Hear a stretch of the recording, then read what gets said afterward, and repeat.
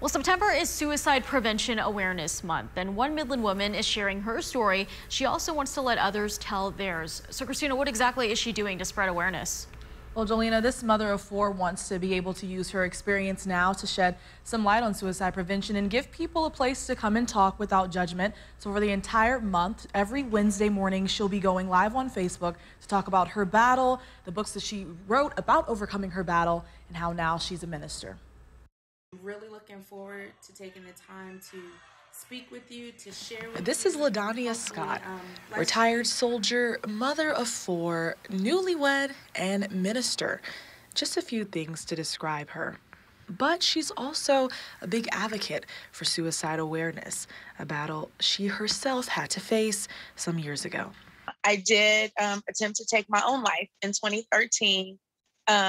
But after spending a week in the Abilene hospital and coming back and just really doing the work to get better, I wrote a book about my experience, and that's really how that came about. Which is why she then started her faith-based organization, NotPerfect JustPurposed, as a safe space for people who are struggling with mental health. Be able to normalize being able to say, not only is it okay that I'm not okay, you know, it's okay for me to talk about needing help right now in this dark place.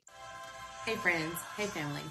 For the month of September, every Wednesday, she'll be hosting Facebook Lives to talk about various topics. This first one will just be me, but I have reached out to a few people to come and maybe join me the following weeks and share their own stories and, you know, and things that have helped them. Because like I said, I don't have all of the answers. I know what worked for me.